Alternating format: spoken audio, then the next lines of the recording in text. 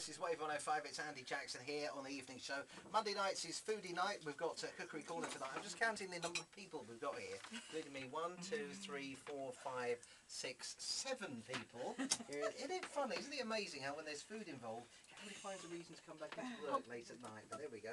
Just a reminder, we've got Chris here, who has paid good money for Wave 105's Cash for Kids to come in and sit in on the show. Speaking of which, by the way, next week we're going to be cooking an entire Christmas dinner. More on that later, but if you'd like to bid for that, just Chris, as you're here actually, because you're here, and it's just a bit of just by coincidence you've happened to come in on a foodie night. Just by coincidence. How are you finding the experience this evening? It's excellent, actually. So you're enjoying it this evening? Very much so. A little bit of tasty food tasting going on as well. So if you'd like to come here and have a Christmas dinner for two cooked, sitting at our very own chef's table here at Wave 105, head over to the website wave105.com/Andy.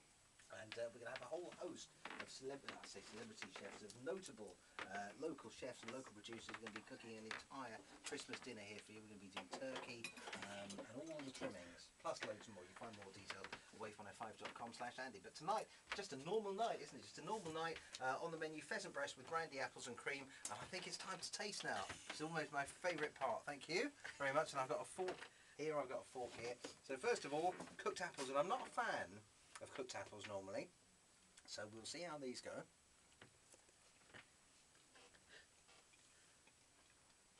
Now they taste still like apples. Normally when you have cooked apples, they go all, they're sort of sour, don't they, Davina? They do.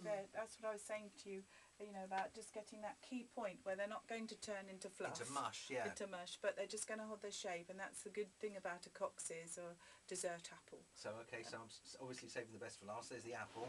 So this is the cabbage that's not cabbage. What cabbage is this, Ian? Cavallonero. Cavallonero cabbage. I've had some raw, now I've had some cooked. And guess what? It still tastes like cabbage.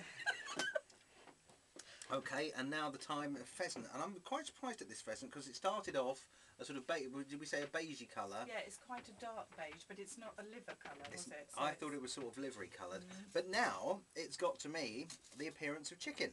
Yes, it's gone lighter. Why has it gone lighter? Well, that's because of the cooking that we've done. It just turns it just slightly a little bit like a lighter in colour. So, because normally if you cook a bit of beef, which I suppose is a similar sort of colour, it doesn't go light, does it? It goes brown. Goes brown. Whereas this has turned, by the look of it, it started off looking beefy-like, yes, and it's now miraculously turned into looking chicken-like. Lighter. Would you agree with that? Yes, and we've also, don't forget, added cream into the sauce, which is... So that's gone in as well. Yeah. And the brandy as well, which is absolutely. So as guys are very well and Z's, thank you very much. Right. It's probably looking a bit more pork-like than chicken. Yes. It's still got a meaty texture rather than a lighter chicken. Now you said, excuse me, that it's quite a gamey taste.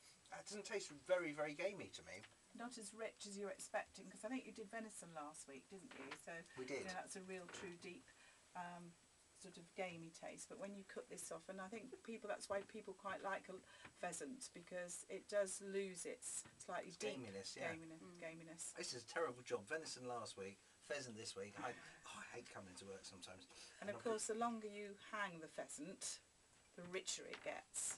So that's the more sort of gamier it gets. Yeah. This is very. I'm trying to describe the taste of it because it's not gamey like I thought it was going to be. It is sort of pork-like in texture, isn't it? Yes.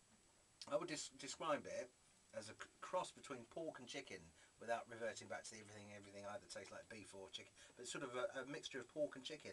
Not what I was expecting at all. Okay. So there we go.